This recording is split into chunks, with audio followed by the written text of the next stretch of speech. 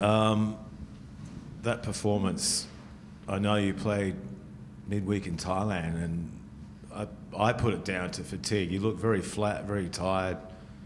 Was it fatigue or was it something else?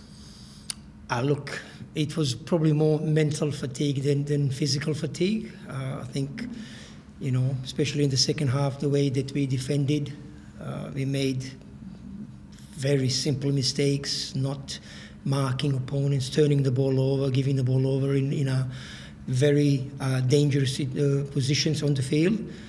And I would say it's not physical. I think it's more mental.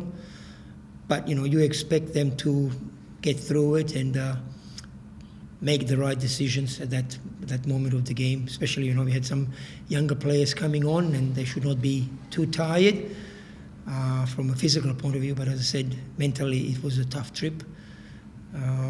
Tough conditions in Thailand and then a long trip back. But, our medical staff did everything they could. Unfortunately, we couldn't get everyone ready for the game tonight. But I think what we had should be able to compete against Adelaide here tonight. But, maybe if we scored a goal from a penalty, maybe it would be a different ball game from then on. But, it just looked like everything is against us. And I think that's where maybe you saw that body language that, some of them gave up. How do you turn it around? Look, it's another short turnaround, only 2 training sessions before our next game on Friday. So there's not much that we can tactically change. We can just, hopefully that we're going to get a few players back that didn't play tonight. And it's going to be a tough game. Sydney is a good team, and we need to do our best to get a positive result next Friday. Rado, how do you feel? It's a relatively new team from last year. There's a lot of change in the team. Do you feel like it's actually going to take a little bit of time to turn results like this around and get the team playing like it was last year? Look, I think at the moment we played good football even tonight, but unfortunately we just didn't create enough chances. And our defending was nowhere near good enough. It will definitely take a little bit more time. We had, I think, only 3 players in the starting 11 from last season. You can't draw any conclusions from last year to this year because obviously it's completely different bunch of players. But, we are working hard and hopefully very soon we're going to perform better and get a better result. Like, we are quite successful in the Champions League. We just need to get that success back to the A-League. Is it all about your defensive errors, or do you think Adelaide were just on a different planet sometimes tonight? When you make mistakes, then opponent looks like they're on a different planet. But, the first goal was from a different planet, 100%. That was just unstoppable. The boy is very talented, caused problem all night and, great talent. But, I think we had talent as well on the field that maybe we did not showcase our talent enough. And that was our problem maybe. And Rado, you mentioned the mental, fatigue of your team. Also doesn't really help though, giving a team that young on top of its game momentum as well, because then it's hard to stop, isn't it? Yeah, that exactly what I said is potentially that the penalty could have turned the game into, a little bit more in our favour. But, that miss gave them even more wind in their back. And, but, if you defend so poorly inside of your penalty box and you're not marking the opponents, you're not blocking the shots, then you are asking for trouble. And that's exactly what happened. Mm-hmm.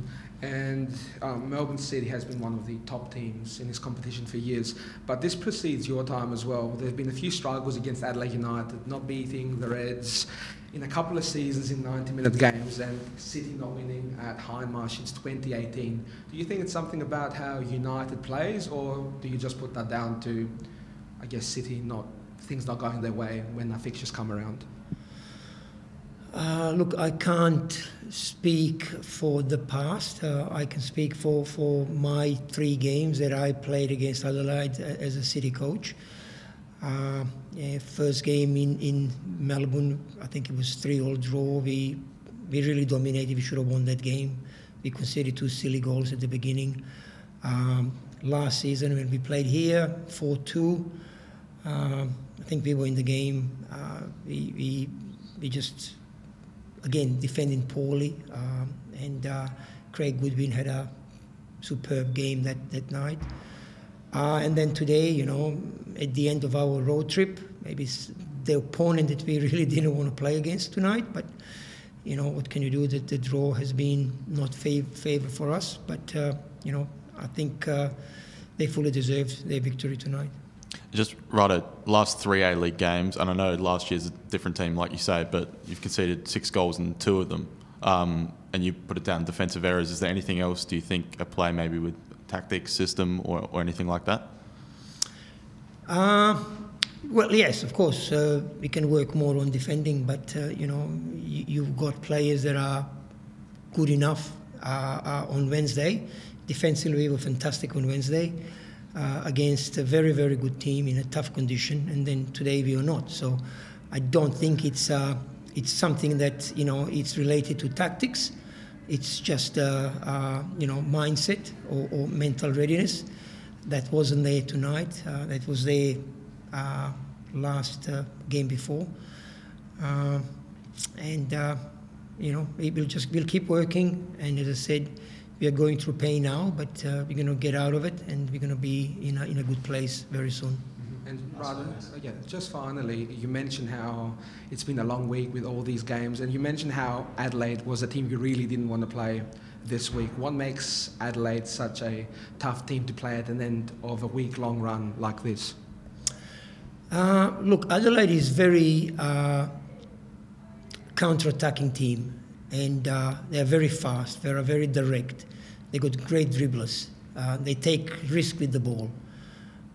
And you know, although we had a plan how to play against that, unfortunately we just didn't follow that plan. So, you know, we allowed them to play their game at the best, and you know, but the game is about phases. You know, you attack and then you defend, and then there's a transition moments, and if you don't get all of those moments right, then you know, you lose the game. But you know, to lose with this margin is just, it's not pleasant, it's not enjoyable.